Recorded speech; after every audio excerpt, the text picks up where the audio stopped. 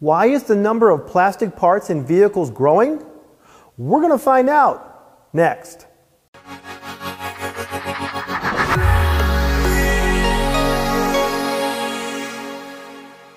They say that 2021 will be the year of the electric vehicle, which means more plastic parts to reduce weight and cost, especially important on electric cars because the lighter the weight, the greater the range. This means you're going to have several, if not dozens, of damaged plastic parts on each vehicle you repair. Should you repair the damaged part or replace it? 3 questions to ask are: number 1, is the repair of the part prohibited by the OEM? If so, then replace the part. Number 2, is the damaged area over a radar sensor?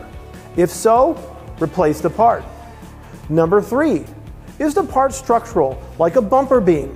Can the part affect airbag deployment, like interior trim over an airbag?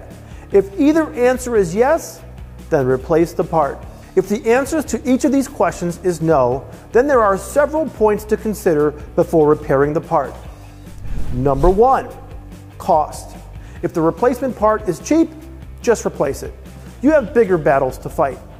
Number 2, time. Cars sitting there waiting for parts are no good for anybody. You can accelerate your cycle time by repairing parts that are on back order. Number 3, skills. The part might be repairable, but are your technicians up to the task? Number 4, tools and equipment. If your technicians have the skills to repair plastics but don't have the necessary equipment to do the job, you're handicapping yourself. Number 5, environment.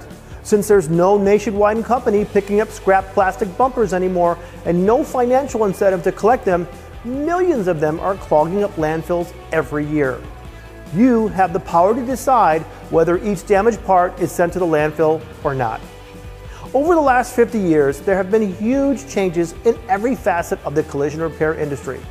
One constant, however, is the presence of plastic parts in vehicles and their ever-expanding use into different areas of the vehicle. In the age of ADAS, battery electric and autonomous vehicles, the use of plastic parts will only continue to expand. I'm Jason Stahl. Thanks for watching.